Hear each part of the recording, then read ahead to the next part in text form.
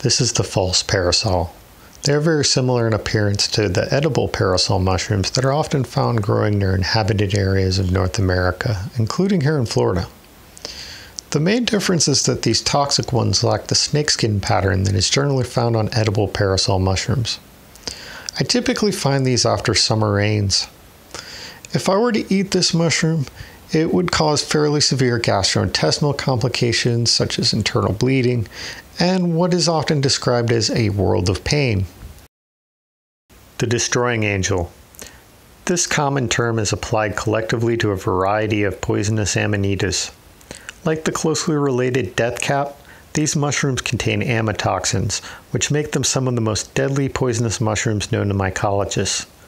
Together, they are responsible for the vast majority of deaths due to poisoning from mushrooms each year here in the United States of America. Symptoms include vomiting, diarrhea, or severe constipation 6 to 8 hours after consumption. The amatoxins can be extremely damaging to the liver, and 50 to 80% of the people who ingest the destroying angel do not live to tell about it.